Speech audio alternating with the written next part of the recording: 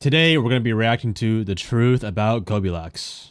From blatantly cheating on console Siege, floating his way to play with Jinxie in tournaments, replacing an icon in Pro League, to eventually becoming a pro player himself, playing with one of the best players of all time. This is the controversial rise of Kobelax. Subscribe to help me go full time with making content. Elian Kobelax Rodriguez was born on August 15, 2005. Kobelax is currently one of the only players in Pro League to represent the Dominican Republic. But how did he even get there? First, we have to go back all the way to December 1st, 2015, when Rainbow Six Siege would be released. Although Siege had a rocky release, Kobelax would begin playing the game before year one would even come out. I've been playing Siege before the first season came out. Kobe would start playing Siege on console, where he would quickly fall in love with the game. Even though old Siege had its problems, it was still iconic, and Kobe would enjoy playing the game, but eventually wanted to play the game more seriously. Each season Ubisoft was releasing for Siege was a banger after banger, from seasons like Operation Blood Orchid to Operation Parabellum. Siege was increasing in popularity after every single season. Hey chat, which season of Siege was peak? And everyone was feeling passionate about Siege. There were viewership records being broken. The hype was real for R6. And even though Kobe was still on console, he wanted to be the best. But there was one season that would change everything. That season was Operation Burnt Horizon. This season was full of new content, introducing Mozzie and Gridlock, as well as a new map out of 10. in Outback. Although this season was full of new content, this season was the start of the downfall for console Siege. Something that you need to know is that using a mouse and keyboard on console is cheating, which for some people they like to deny or not understand that it's cheating. Siege is one of the only FPSs that have no aim assist on a controller or a mouse and keyboard, meaning that if you did plug in your mouse and keyboard, you would have an unfair advantage. And that's why PC and console are separated. To actually plug in a mouse and keyboard on console, you need an adapter which is called the Zim Apex. So if you ever heard someone accuse someone else of using a Zim, that pretty much means they swiping their ass off. But this cheating dilemma for Siege was never really a thing up until Burnt Horizon. For me, 2019 was the first time I ever saw someone using a mouse and keyboard on console. So M&K quickly flooded the top ranks, meaning that if you wanted to compete, you either had to suck it up and try to beat 5 swipers every game, or you could join them. So that's what 95% of the top ranked players did. They started swiping. If you played the game legit on a controller at this point, it was shocking. I'm not kidding. It was literally shocking to play the game normally. Sometime also in 2019, people started booting people offline and DDoSing the servers. So you could legit not join people's Xbox parties if you wanted to not get hit offline. They use this tool called X Resolver. I know some of you just got PTSD, and you joining the party would mean that they get to hit you offline and they would win the game. There's also so much boosting going on because you could be a top champ and play with plats. The ranking system would then put you against all plats. Overall, this broken ranking system nobody talked about. All of this was pretty much under wraps because no one cared about console Siege. Everybody that was good would just switch over to PC, but not Kobelax. Since he was not old enough and still wanted to play Siege at the highest level, Kobe then, along with the other 95% of mousers, would start cheating. Kobe would get so good using a mouse that he wanted to play more than just ranked. He would start playing in tournaments with other top ranked players. One of those players was Jinxie. Kobe would become a regular character in tournaments playing with Jinxie. He would quickly be known for his personality during these tournaments. It was honestly hilarious to watch. Let's go. Everybody lock in.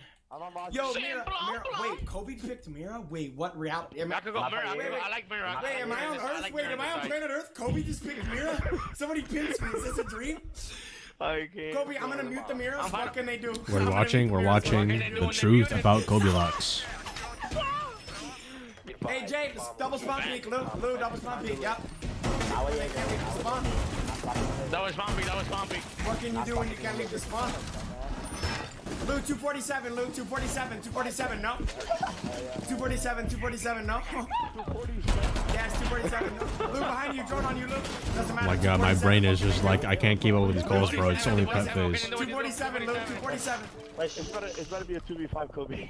247, Luke. 247. Wait, there's strings by Your location is compromised. Luke.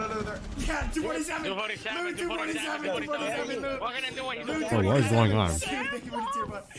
Parker with the 5 gifted.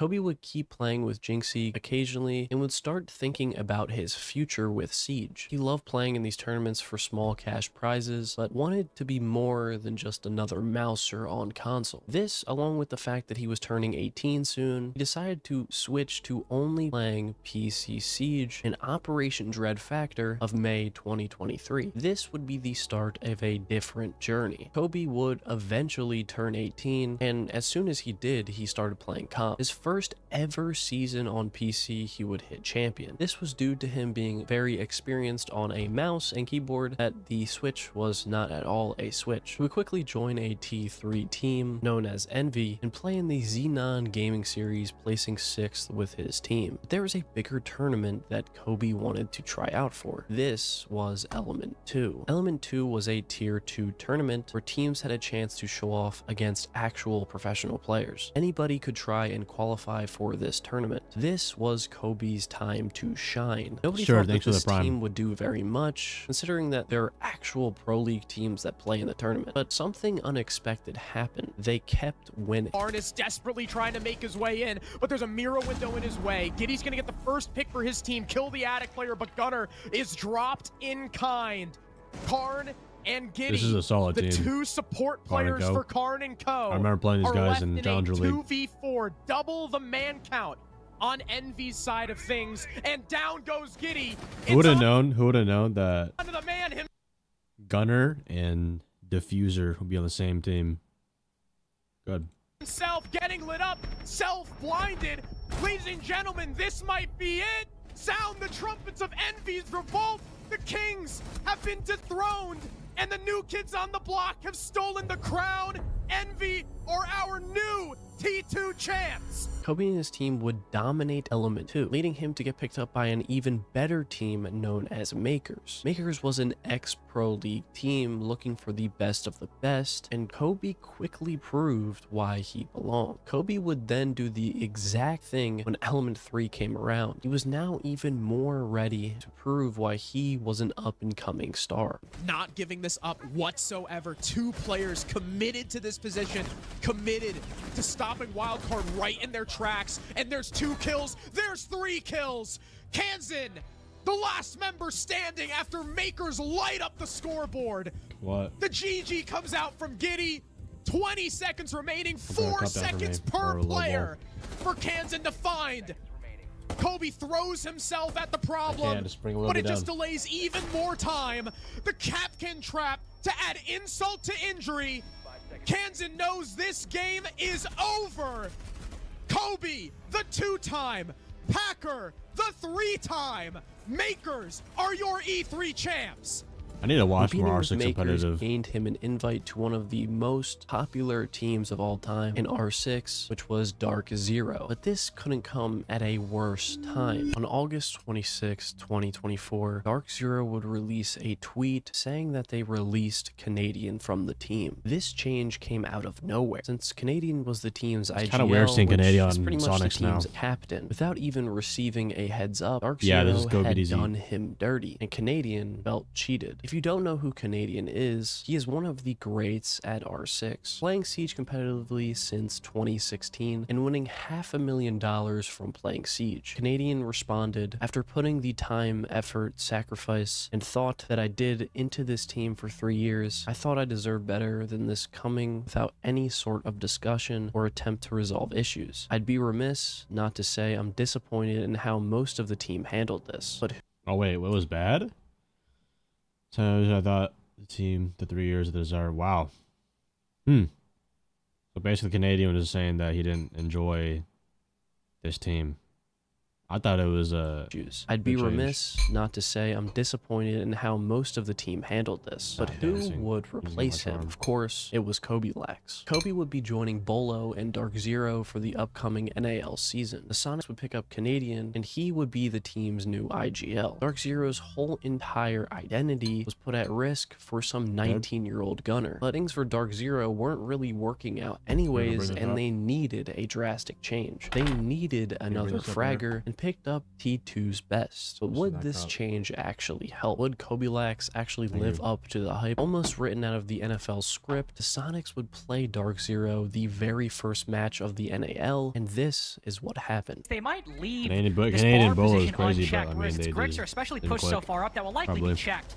He's looking towards the stairs at the moment, and the instead found first. No. Somebody going for the diffuser. No way. Somebody's got to be watching. The Capitao is not looking. No way. 1 Somebody second please. left. No He's way. won the game. Oh my god, bro. 1v4. What was the score? Oh my god, 2-6. That's a tough loss, bro. No way. 1 Somebody second please. left. No He's way. won the game. That's a tough loss. 1v4. Although Dark Zero lost to the Sonics, there were definitely some moments that would go to show Kobe's impact. One game doesn't mean the end of the world, but Canadian was definitely playing with a chip on his shoulder. At the time of recording, Dark Zero is currently placed second in the NAL, right behind Sonics at number 1. Both teams definitely best. What teams are top right now? NAL. Sonics, Dark Zero, Space Station, Cloud9, M80, Lowe's, damn, and Oxygen. That's tough. Right behind Sonics at number 1. Both teams definitely benefited, and it's going to be very interesting each time to watch them play. So that is how Kobelax went from a cheating sim to competing with the likes M80. of Bolo and against Canadian. If you did enjoy, subscribe, follow my Twitch. I'm out. Dude, Kobe, like, if y'all don't even know Kobe, bro, he literally created, like, generational R6 terminology. Floating is from Kobe. What can you do is from Kobe. Mija is from Kobe. Like, that guy is like a icon in R6 community, in the R6 comms community. Do I get to Kobe choose Lax what just the last texted me. map is? Kobe Lax just texted me. Kobe, oh my god. Kobe's coming back to Xbox. Kobe. Yeah? Wait, hold on, Jinxie, hold on. I'm streaming. 1 second. Chad, it's Kobe. It's Kobe Lax. It's Yobi. Wait 1 second. Can you hear me? Can you hear me? Yo, yeah, Kobe. Bro, See you, Chief. how you been, bro? It's been like a year. Oh, I'm chilling, bro. I'm just floating right now. I'm floating bad right now. I'm floating. Yo, What is that Kobe, Jinxie Kobe, laugh? Can you come back to Xbox, bro, please? Yes, Voight was nasty on bro, Rogue. play Roller Sunday, bro. Bro, that roster, that's actually like, I love that roster. Like, that was such a, I feel like the synergy on that roster must have been good. What was it? You had Cryan, Kanto, Leon, Spoit, and D-Peak. Yeah, that was a solid, that was a fun team.